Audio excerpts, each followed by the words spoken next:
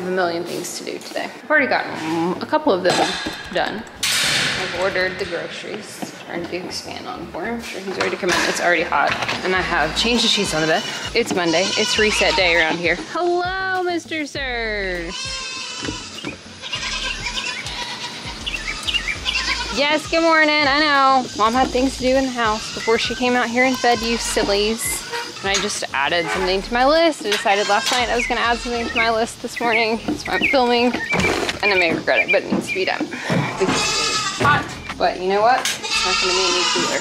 Any other day. Good morning, Screamy Pants. A little bit worried about my plan with these two, but we gotta do it. We do, Peach. Oh my goodness, big stretch. Big stretch, Charming. Are you okay? Have you hurt your leg? Or are you just stretching? Stretching, I think. Okay, let's get going.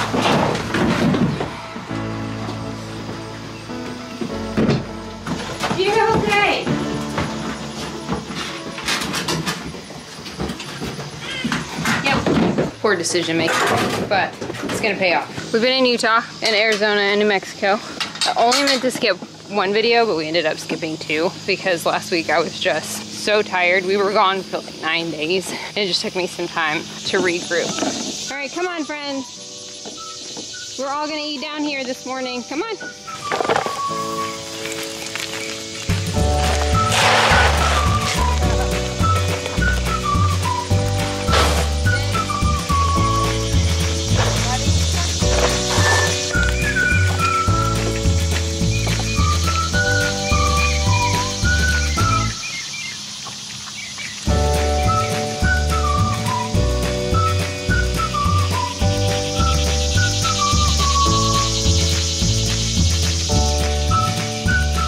I would totally recommend that trip out to Moab if you've never been.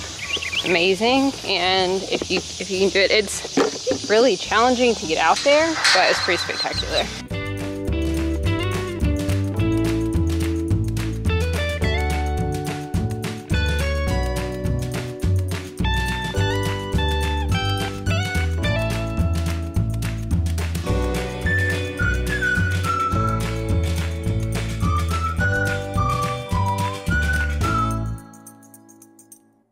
One more game.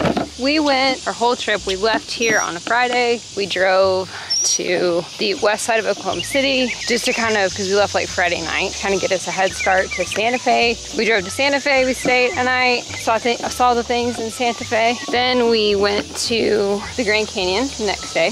Drove up to Flagstaff to the Grand Canyon. That was fantastic. Stayed a night on the South Rim at Kachina Lodge, which is like right there. Totally worth the money if you are there and you don't have a ton of time.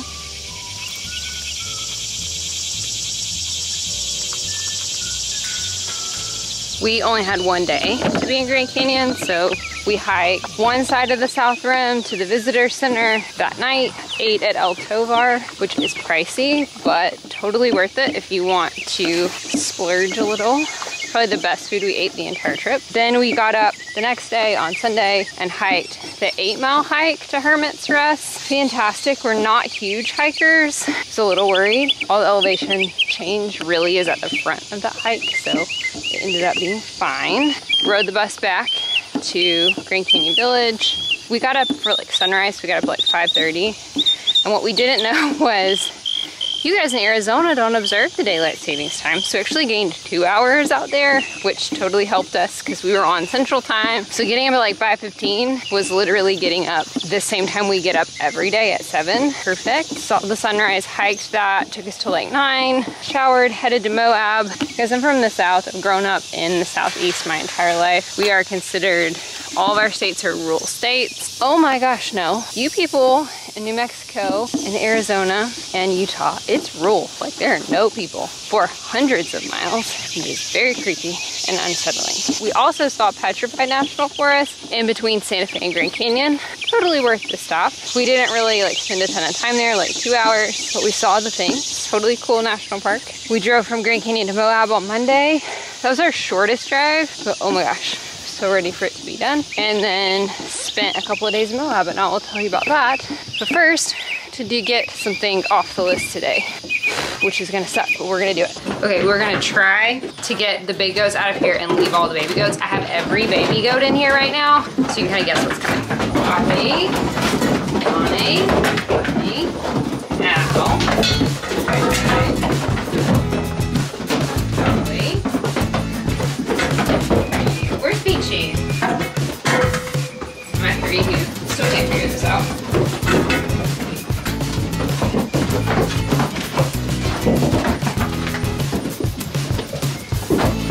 Okay, so let's see, friends, if we can do this. Okay, I have nothing. I have nothing. Here we go. Watch out, me. We're turning around. Yeah. Okay.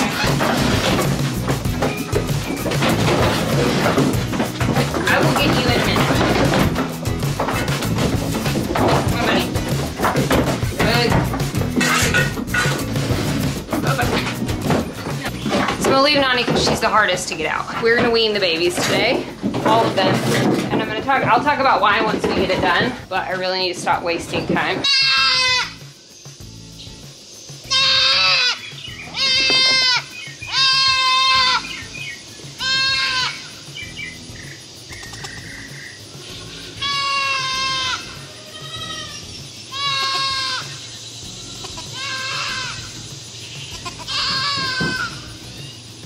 Okay, so the camera over here, sorry. Nani knocked the cookies over, so half the babies and her got to eat like 50 cookies. The price to pay. So we're weaning babies today. Number one, Al and Dahlia are like 6 months old at this point. Poppy really needs to wean them, and she kind of has started, but they're huge. They need to be weaned. Everybody else is 12 plus weeks at this point. The rest of them are about the same age. Pixie and Zelda's babies, I have not sold anymore. I need to repost them online again. Probably need to put them on Craigslist. Zelda, and we'll go see Zelda in a minute. She's still struggling with parasites. I just wormed her again yesterday and gave her copper. Her coat looks haggard. She needed these babies off of her, and there's no reason to wean the 3 smallest ones, which I had tried to keep to get them a little bit more growth. I needed to wean these huge 4. I mean, if you look at Al and Charming, they are massive, beautiful bucklings. Dahlia I probably would have kept with Poppy forever if we ended up not selling her. Zelda's health is not great. Right now, it's not terrible, but it's not great. They need to be off of her so that she can dry off. So for now, yes, the girls and the boys are mixed, and there's gonna be a lot of this to start with. The girls can't get pregnant at this age. They're not cycling. The risk is the boys breeding. The mama goats, they're gonna be loud. They're gonna yell and scream. I typically wean in this pen, but there is not enough grass to sustain these 4 animals in this pen. And I'm not selling these guys quickly, so this may have to work for more time than I would like. We will, yes, keep the baby girls in here until moms are dry. That shouldn't take more than 2-3 weeks since we're gonna go cold turkey. I am not gonna milk. I'm not gonna milk. We're gonna dry them up. Sorry, it's really hot and the camera keeps overheating. Yes, ma'am. Did mama take your babies? I'm sorry. Anyway, like I was saying, she's just not in great health. I think being 8 years old, almost 9, triplets, It's just too much for her. She's just kind of on the edge, and I'm kind of afraid if I leave the babies with her, that I'm not gonna be able to get her righted. So she's just gonna like steadily decline. Love her. That's not what's right for her. The babies are 12, 13 weeks old. It is time to go. I don't think it's gonna take a long time for her to dry off. If she dries up in 2 weeks, I will move the girls back over here with her. This one is gonna take probably a month to dry off, so she'll be my one that it'll be tricky. I'm gonna just try to get them all sold. My guess is more than likely we'll be able to rehome Zelda's 2 girls in snow, more than likely. Registered doelings will sell eventually because they're dehorned, they can go to disbudded, they can go to show. Somebody will buy them. Dahlia may be one that we end up keeping, and I think the bucklings will go eventually as well. People tend to look for inexpensive breeders. That is what we will do.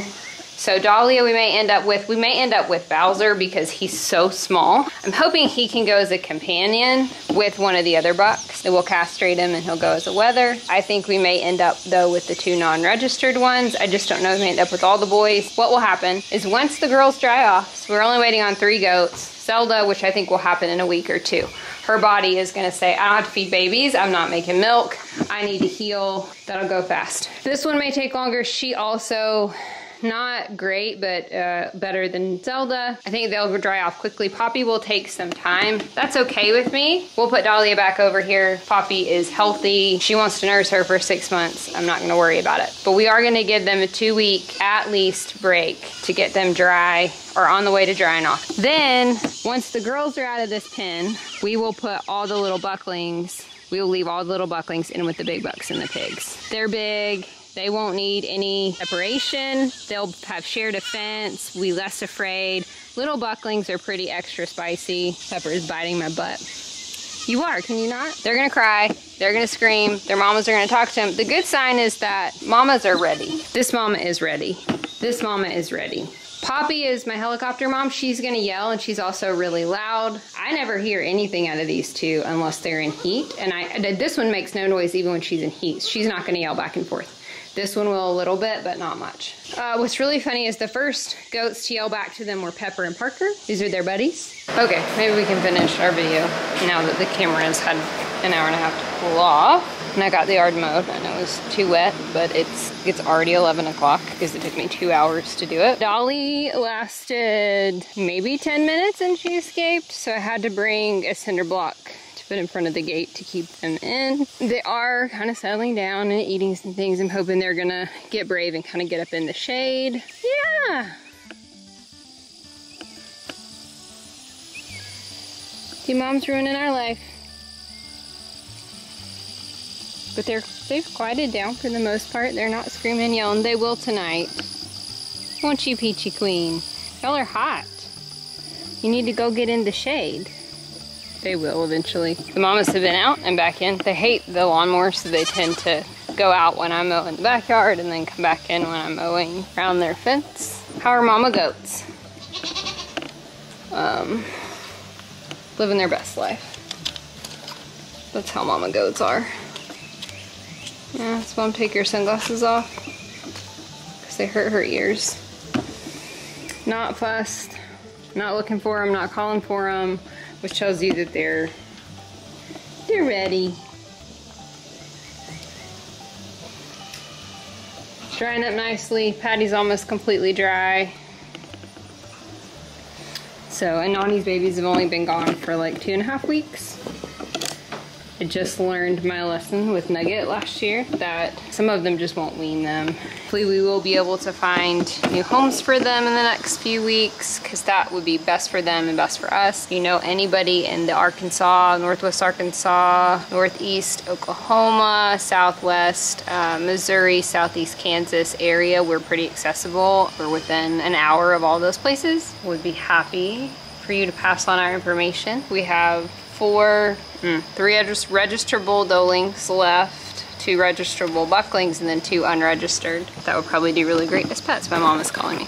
Now I have to go finish the rest of my to-do list, which is, I feel like these were the big things. The rest of our trip, we spent 3 days in Moab, Utah, which is where Arches National Park is and Canyonlands National Park, and we did both national parks. We hiked to Delicate Arch, which is like the big famous arch in Moab, in Arches. It's what's like on all the pictures. It's a pretty tough hike. It's short. It's only like a mile and a half up, but it is pretty much uphill the whole way up some slick rock. So for two like not super professional hikers, it was a little bit tough. And it's, if you're afraid of heights, it's a little wiggy, but which I am. But we did it. We had so much fun. Definitely recommend getting out to Moab if you can. It's one of those that I feel like I didn't know anything about, and I have a childhood friend who lives in Salt Lake, and she had been out there several times, and it's just so beautiful. It is very hot. We got up like 5:30 every morning, got out to hike by 6:15, and we're done by 10 to get out of the 100-degree heat. There's no humidity, so it feels a lot different. And then we came back to Denver. We took the Rocky Mountaineer, which is like a sightseeing train from Moab to Denver. We stayed a night in Glenwood Springs. It is definitely pricey experience, but I wouldn't recommend taking kids at all. Grown-ups only kind of thing. Like, there were no children on this train. We were definitely some of the youngest people. It's a little bit pricey. They go slowly, so you can see all the sights. It goes from Moab to Denver, from Denver to Moab. Absolutely fantastic experience. Then we stayed a night in Denver when Taylor Swift was there, and we did not know Taylor Swift was going to be there, and we couldn't figure out why hotels were so expensive. That was why. And I go back to work 2 weeks from today, but I am working tomorrow, Friday, and probably 2 days next week as well. So